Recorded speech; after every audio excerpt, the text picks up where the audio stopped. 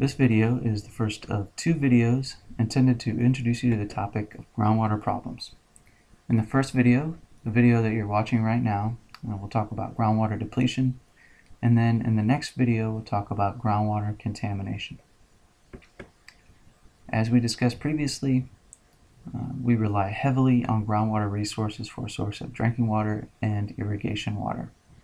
If the rate at which we pump water out of an aquifer exceeds the rate at which that aquifer recharges, then groundwater storage is depleted.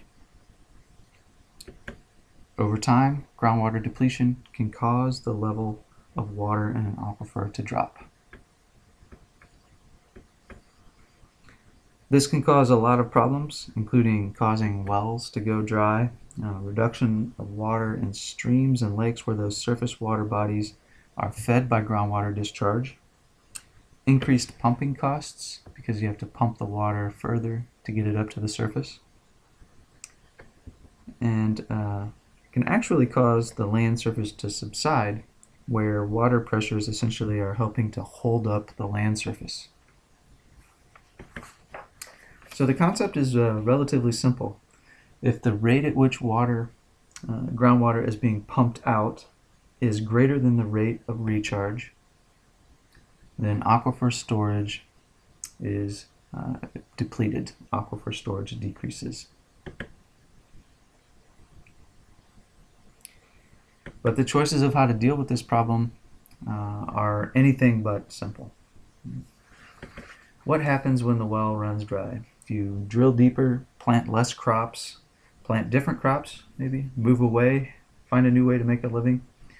Making this more complex, individuals don't decide how to manage this resource.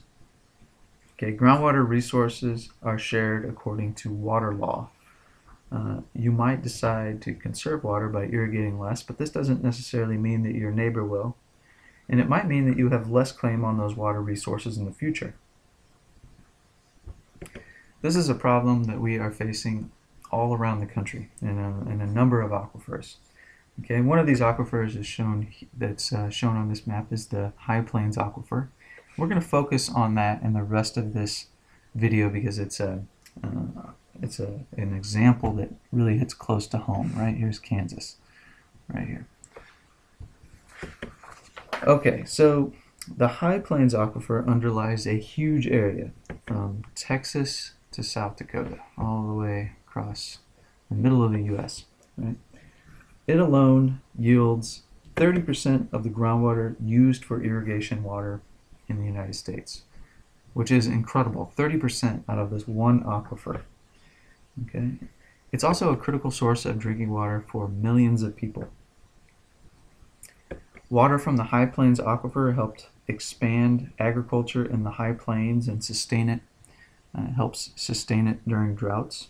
This image is intended to give you a visual of that. It shows circular crop fields in southwest Kansas. You can see these circular fields in places where we water our crops using center pivot irrigation. Southwestern Kansas was right in the heart of the Dust Bowl, which was brought on in part by an intense drought in the 1930s. Use of irrigation water from the High Plains Aquifer since then has been part of the reason why we've been able to prevent those conditions from returning and maintain agriculture during drought. It's helped us really sustain the agriculture at a high level. Unfortunately, groundwater levels in the aquifer have been on the decline since the 1940s when we started using the aquifer as a source of irrigation water. This slide summarizes some of the findings from a study published last year by Dr. Stewart and co-authors in civil engineering at K-State. The title of an article that he published with those co-authors is "Tapping Unsustainable Groundwater Stores for Agricultural Production in the High Plains Aquifer of Kansas, Projections to 2110." And this article was published in the Proceedings of the National Academy of Sciences last year, which is a very highly respected scientific journal. According to their findings, about 30% of the groundwater from the aquifer in Kansas has already been pumped, and nearly 40% will be depleted over the next 50 years, given the current trends. The amount of water recharging the aquifer only equals about 15% of the current pumping rates. So that right there is why the aquifer is being depleted relatively quickly. Inflow is much smaller than outflow. So as a result, the aquifer is being depleted. They estimate that it would take about 500 to 1,500 years to refill the depleted aquifer.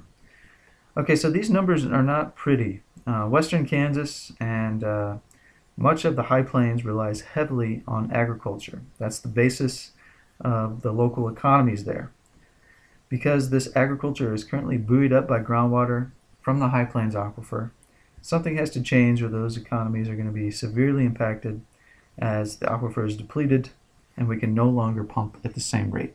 Okay, we're just going to eventually hit the wall, right?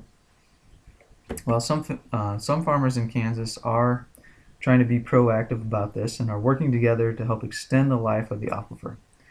Okay, so let's listen to this story by National Public Radio about these farmers' effort to help make the aquifer last longer. Across the High Plains, from Nebraska to Texas, farmers depend on water from vast underground aquifers to grow their crops. But that pool of water is shrinking, putting entire towns at risk. In one small section of northwestern Kansas, all the farmers have now agreed to pump less water out of the ground. As NPR's Dan Charles reports, the agreement is unprecedented and fragile. Hoxie, Kansas is the kind of place where people keep track of how many children go to the town's school. It's a barometer of the town's chances of survival. I don't know, when I was in high school, we had 36 to 42 kids in every class. This is Mitchell Ballman, a farmer, 38 years old. Now these classes are down to 15, probably 10 to 15 in a class. But things have been turning around lately, Ballman says. There are more kids in the younger grades. There are a few more jobs keeping families around. We're driving down Highway 24 with a semi-trailer filled with 25 tons of corn. We'll be taking it to a Hoxie feed yard over here. Feed 60,000 head of cattle. Corn and cattle are what bring money into Hoxie.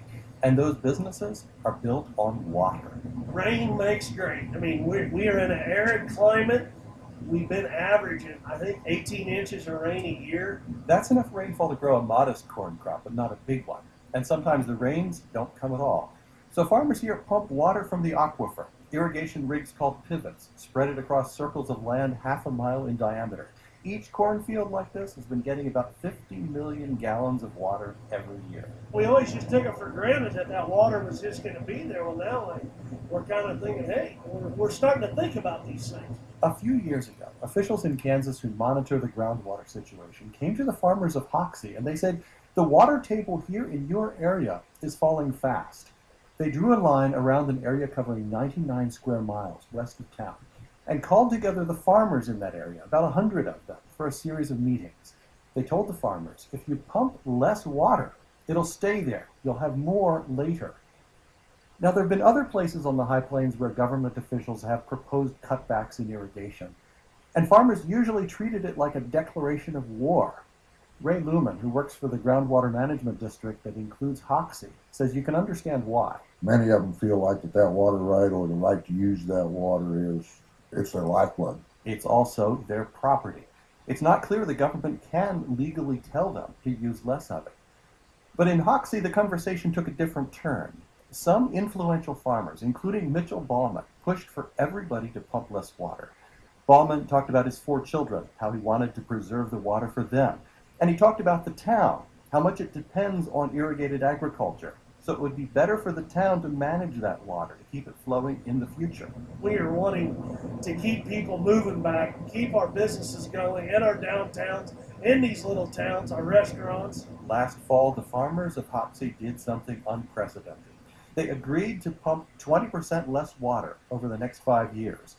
The state government then made it a formal requirement. State officials will check the water meters on each pump to make sure it happens. Scott Foote, who runs Hoxie Feed Yard, the biggest business in town, says the key to what happened in Hoxie was the community. It was a lot of neighbors got together that know each other personally, go to church with each other, and kids go to school with each other, and honestly, it's just a very tight-knit community. But remember, this agreement is just for 5 years. It's like a trial period. And the big question is, will the farmers stick with this? Mitchell Bauman certainly wants them to. I'm going to fight hard that we renew it. I mean, it's my farm, my name at stake, and I don't want to sound selfish like this, but I don't want to let my kids down. We've got a great core of youth in Sheridan County, Thomas County. I don't want to let them down. But there are farmers here who are not quite so sure about this water-saving agreement. I found one who's dead set against it. We'll just go down the road here a little bit further, and I'll show you something about how arbitrary this is. Kevin Wark lives half an hour from Hoxie, but he has one field just inside the border of the area where you can't pump as much water, and he shows it to me. I resent being in this territory. We've been taking basically roughly 50% of our value of crops we can grow for the next 5 years away from us. So how's that fair to me with the guy across the road that can just keep doing it, what he's been doing? Wark says he thought about fighting the restrictions in court, but he decided not to. Nobody in Hoxie seemed willing to join him. Another farmer, Gary Ma, says he supports the agreement for now, but he's really waiting to see if farmers in other parts of western Kansas are ready to do something similar. We don't want to be the only ones using less water. He says it wouldn't be fair. And I think if nobody else is jumping on board, I think like a lot of people are going to say, hey, we're not doing anything good, we're just hurting ourselves. So here's the paradox. This agreement to pump less water only happened because it was small, just a conversation among neighbors who cared about their town. But it may not survive unless it gets much bigger, with farmers pumping less water all across the High Plains Aquifer. Dan Charles, NPR News.